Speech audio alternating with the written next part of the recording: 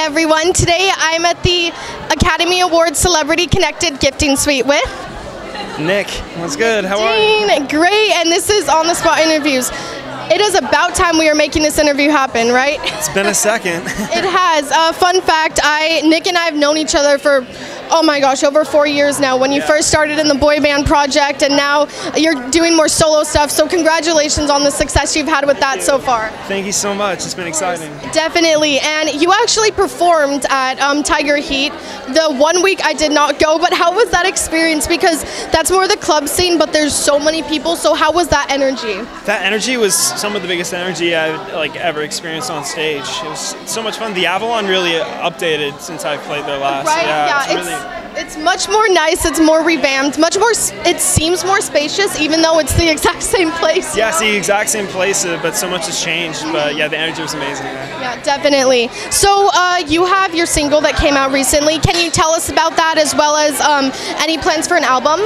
Yeah, and we're working on the album right now.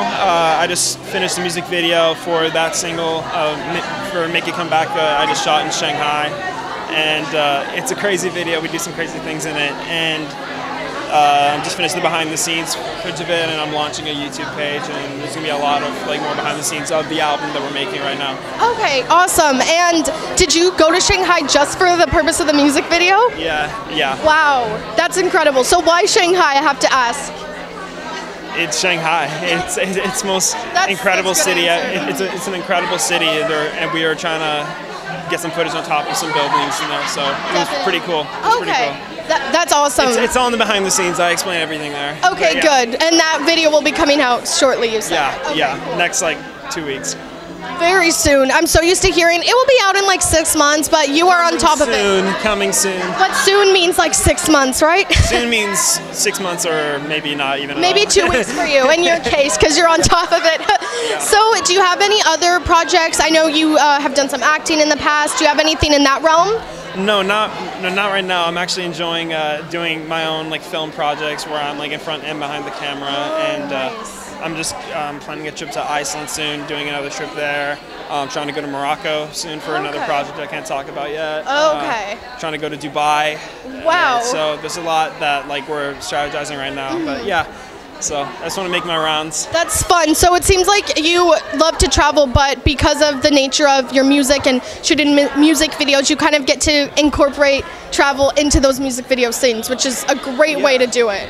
Yeah, no, traveling is a huge inspiration for most of the music, and I just got back from Thailand, Malaysia, and Cambodia last month, and I just like going to different places and experiencing different things, and it's definitely the main source that I pull from for the music.